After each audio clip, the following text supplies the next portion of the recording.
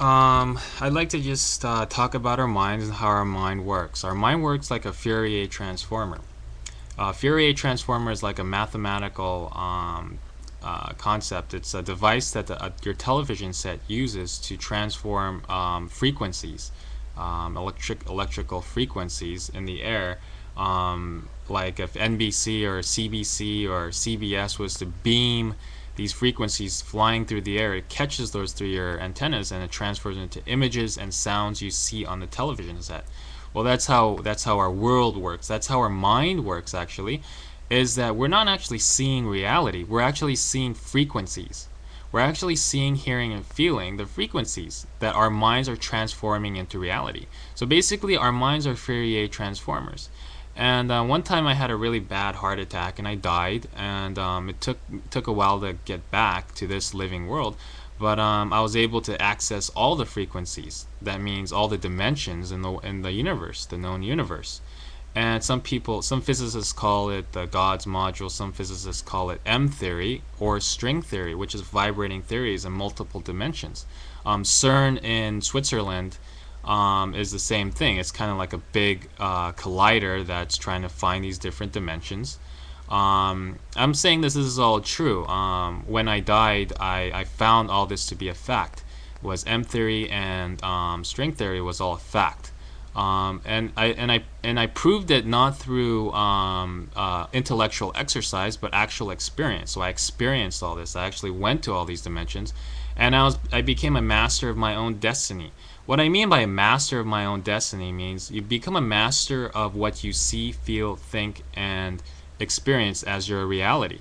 Because see, that's God's intention. Was every human being was to create their own reality. Now, you could create a bad reality. I mean, if you have fear, then that will become your reality, and you could create a nightmare of a world. Or you could create a beautiful world where everything is harmonious and peaceful. And so I encourage everybody to do this because that is the true way out, is to get out of fear and get into unconditional love. And the proof is out there, like M theory, string theory, quantum physics. If you ask anyone has been dead and came back, like a heart attack or cancer or car accident or any type of dying, and then they come back, they'll tell you the same thing. They'll tell you what I tell you, and basically that is there's love on the other side, and that all this death and all this pain and suffering is an illusion, and we're creating all of this through our minds. And like I said, we don't have to watch the spooky horror channel 5 or 6. We could turn the channel. You could turn the channel anytime you want, and you could look at a different dimension, and you could experience a different reality. And it's our choice.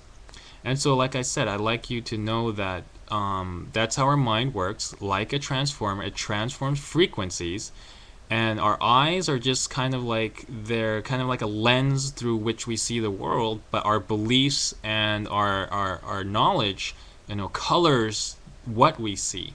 So, a large percentage is what we see is actually modified inside our brains as it goes to the back of our head, where you know, the true the visuals are.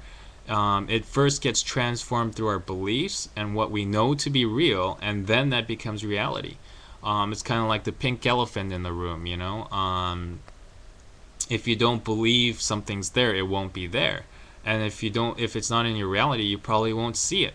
So maybe you need to see it first in your mind, and then you can open your eyes and see reality.